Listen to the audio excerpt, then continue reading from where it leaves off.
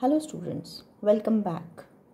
Grade 10 Mathematics Linear Equations in Two Variables Part 2. Today we are going to learn about various methods of solving linear equations in two variables.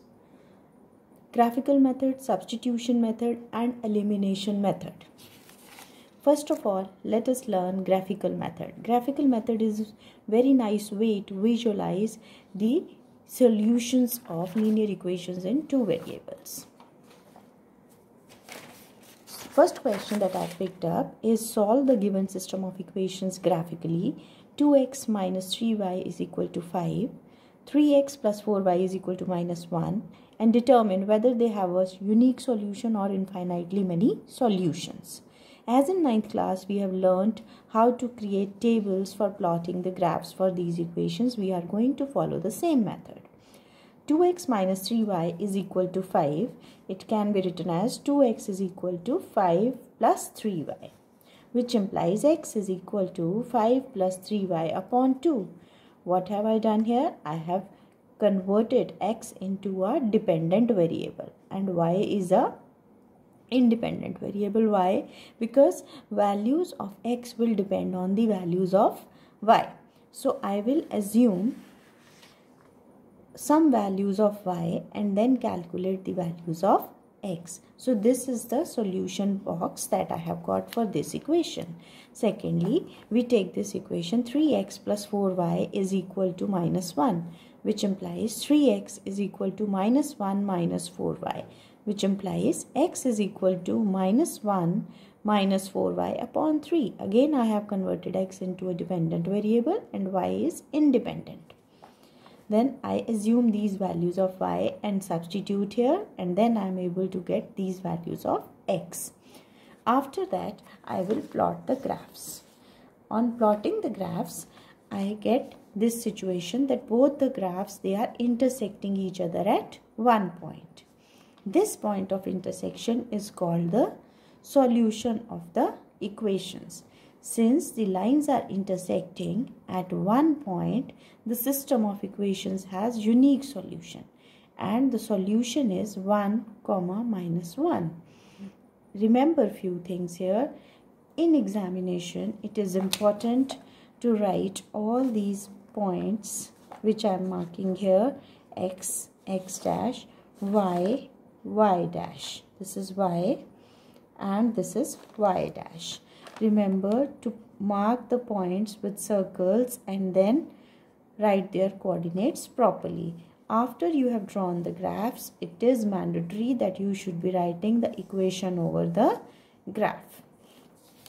Next equation that I have taken: solve graphically and check whether the given system is consistent or inconsistent. Let us revise. Consistent means it has a solution. Inconsistent means no solution. So the set of equations now taken is x minus 2y is equal to 0 and 3x minus 6y is equal to 0. So from using this equation, I get this table of values. Put x is equal to 0, y will be 0. Put x is equal to 2, you will get y is equal to 1. You put y is equal to minus 2 and x is equal to minus 2 and you get y is equal to minus 1. Similarly here, 3x minus 6y is equal to 0 gives me this set of solutions. On plotting, I notice that I get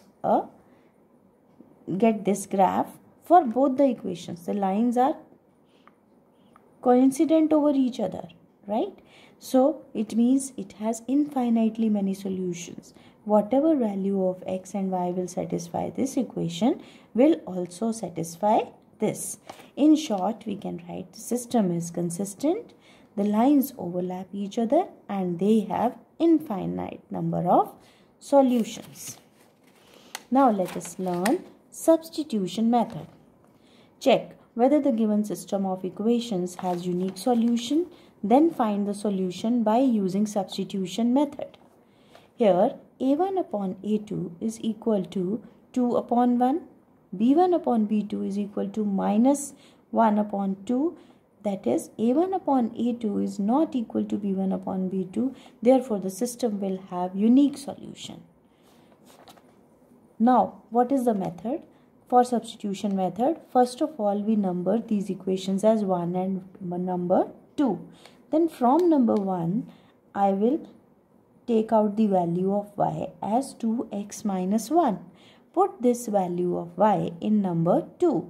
So I get x plus 2 times 2x minus 1 is equal to 13, which implies x plus 4x minus 2 is equal to 13, which implies 5x is equal to 15.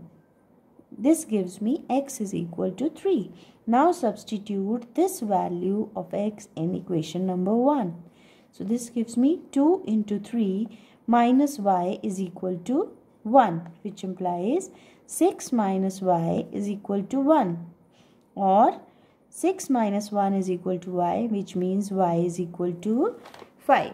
Hence, what is the solution? Hence, 3, 5 is the required solution of this set of equations. Next question. Now, in the next question we are going to learn elimination method. Elimination method, as the name suggests, we will be eliminating one of the variables and then calculating the second variable.